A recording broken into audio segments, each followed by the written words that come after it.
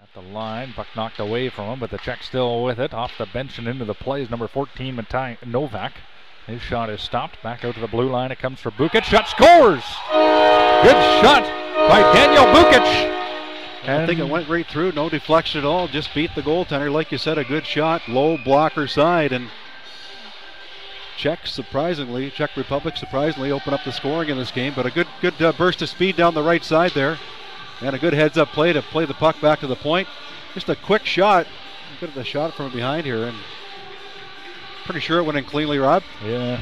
With the way the two players in front celebrate, it didn't look like either one of them touched the puck. They go back to congratulate Daniel Bukač, who I believe has scored to give his team the 1-0 lead here.